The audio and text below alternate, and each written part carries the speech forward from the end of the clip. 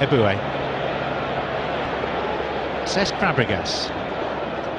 And a chance for Walcott. Oh, you beauty! What a hit, son! What a hit! Supremely well tucked away. And look at the celebrations of Arsenal, that's what it means.